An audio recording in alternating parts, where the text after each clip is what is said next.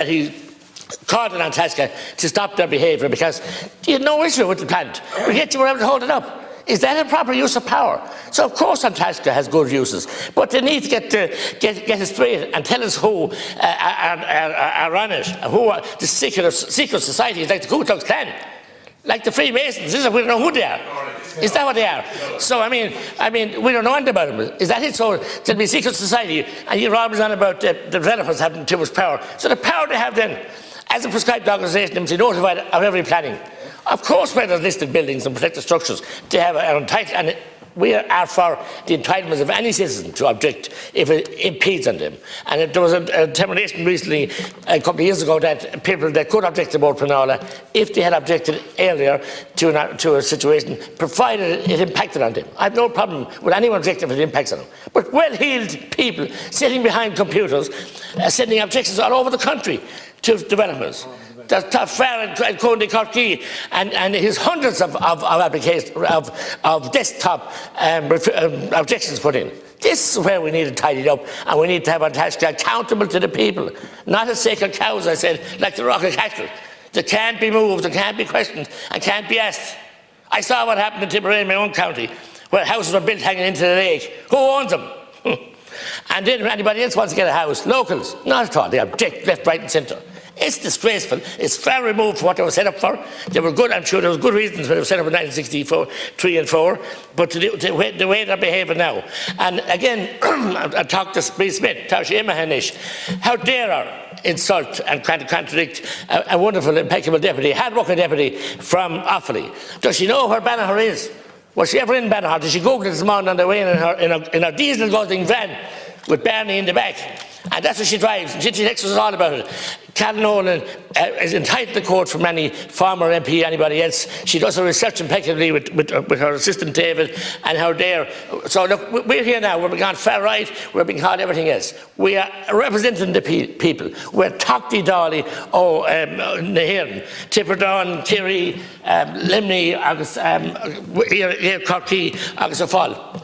And we're entitled to represent the people. But the problem here is you're not representing the people. You're representing an elite group of your supporters, and you'll find out where they are when you go knocking on doors next week and a couple of weeks to come. An elite group, that's what you are. And you object to meaningful projects to allow social promotion, people to live and promote families in rural Ireland.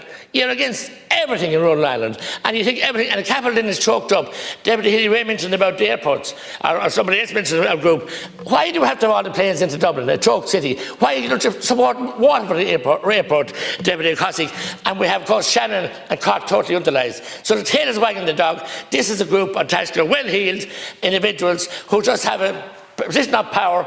As I said, they have roles and they're very important and good at them, but they've widely abused the power here, and it's time they were reined in. But the backbenchers of Fianna Fáil, Fine Gael, and indeed the others, parties, Labour, the regions in the community hall, haven't the power to tackle a pernicious problem that's there, to stopping people to get houses on themselves.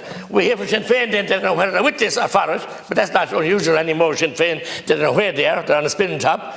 But ye at the moment then want to stop people building houses in their own land, in their own community. I met a farmer in Dundrum 2 weeks ago, and he's 4 sons, and he's quite a sizable farm.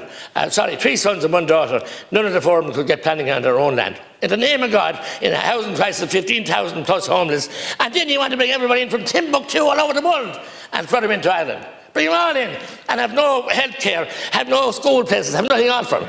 What is gone wrong with you? Shame on you. No, it's not shame on me. That's what you're doing. Reckless policy, overseen by your minister as well, your minister in the cabinet, leader of the Green Party now, and it's shocking what you're doing to rural communities in Dundrum, in Roscrea, in Clonmel, and all over the country. And you're doing it every place else as well. But here you are, you protect your own members here today at all costs. Protect the members of Tasca because the Green Party supporters. My God, what about nepotism? You lecture us all in. It's such nepotism. It's such. It's actually bordering on corrupt. But look, we don't know who's on it, and we can't question them. Sacred cow, sacred cow. And all we ever strive to do, and it's in the Bible and the Gospel, is do good. If you can't do good, don't do anything bad. And people say here that we're trying to do damage or we're an attack. I think you mentioned the word attack 10 times in your speech, in your 3 minutes or more. We're attacking nobody. We're trying to preserve a decent standard of living for people in Ireland, town and country, that can build their own house. When you can't provide a house, when you put blockages everywhere to stop them building houses, you're a failed entity, a failed policy, and the sooner the demented chiefs are called to the election, the better, because you have ruined this country.